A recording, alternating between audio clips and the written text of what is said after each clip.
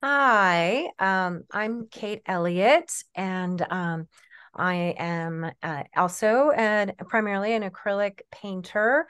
I'm the owner of a small business called Maywood Arts, and it's a multifaceted creative business. I wear a lot of different hats, do a lot of different kinds of things.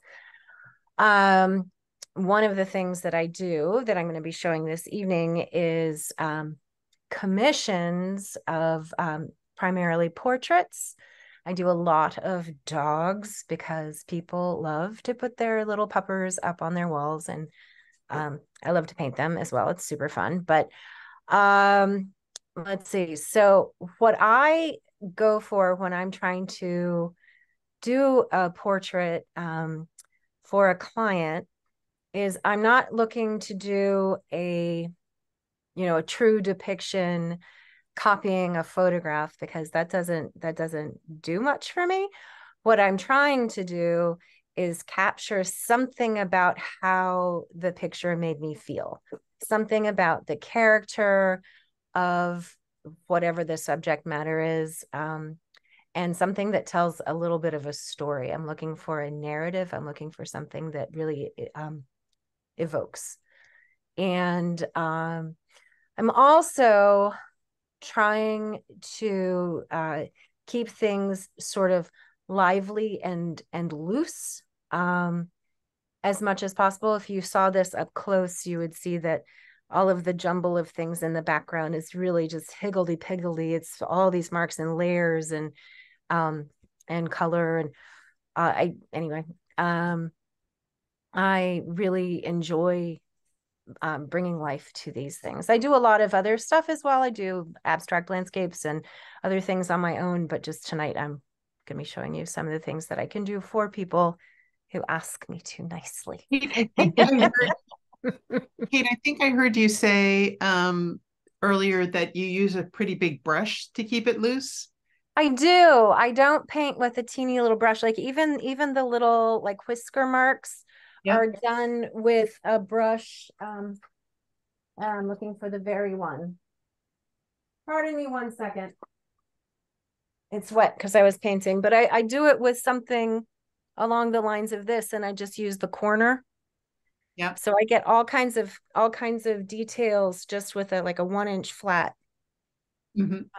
And that does keep it looser and more painterly than tight and more like a photograph. Yeah.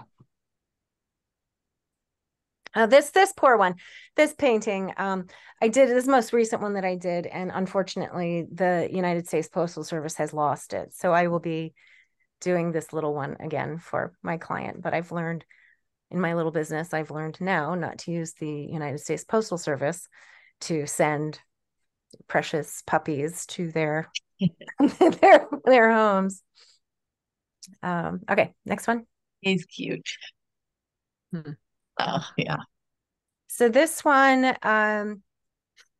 is really what I like best of all when I'm doing portraits is to capture an intimate moment, an unexpected, personal, private, contemplative, or dreamy in this case, um, moment that is not self-conscious and posing and trying to put your most perfect, beautiful foot forward. I really like something that captures a feeling and an essence.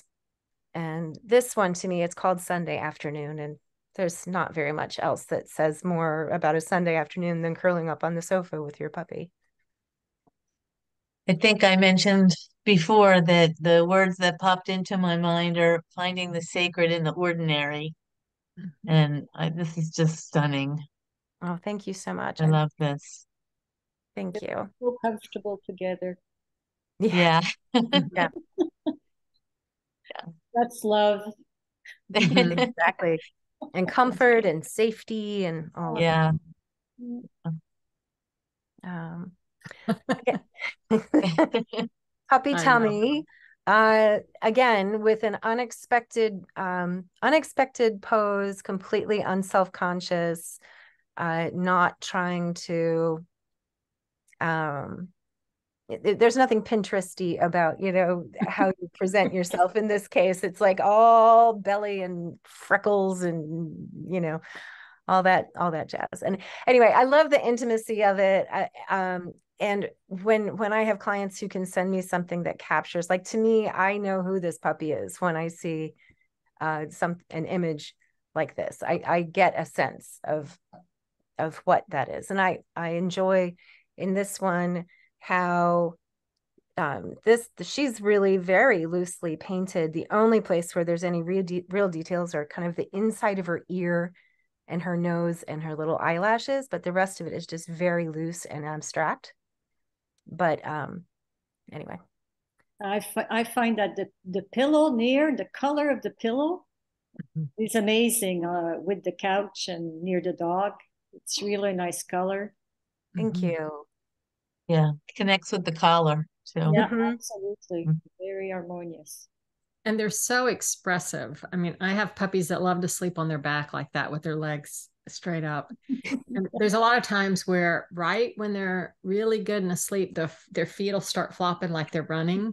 Right. And Yeah. I feel like this dog is getting ready to do that. So you have really captured that essence and that feeling of dream and oh, it's just perfect. I love it.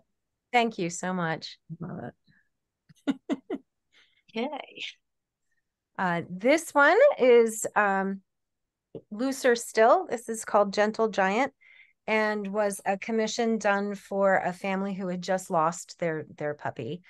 And he wasn't a puppy, he was an elder dog. And actually, it was very sweet. They had adopted him when he was 13 years old, and he lasted a year with the family. And anyway, it was a lovely story.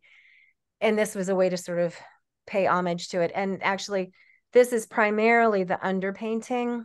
I lay everything in. I do like a soft background. This one had a little texture. I put some extra gesso because I wanted to have some tooth to it.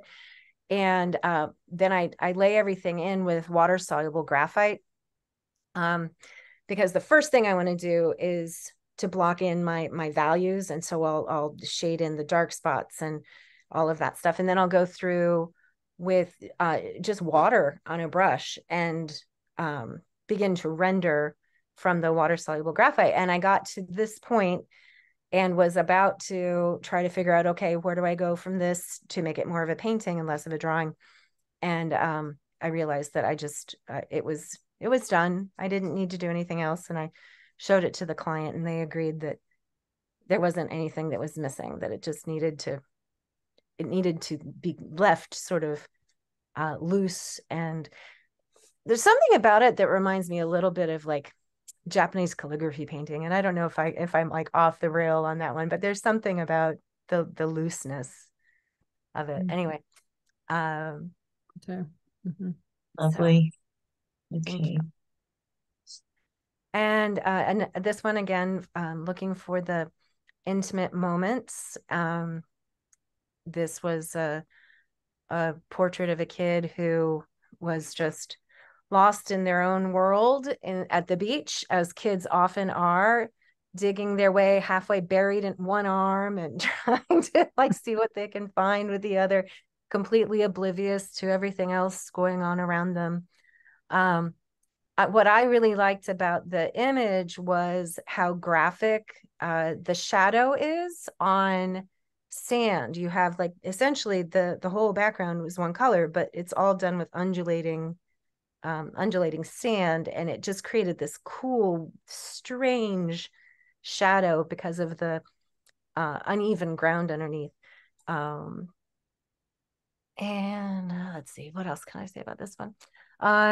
Yeah, this was acrylic done with a lot of glazes and water soluble graphite. There's a lot of little line work in there, and yeah, so Very pretty. thank you.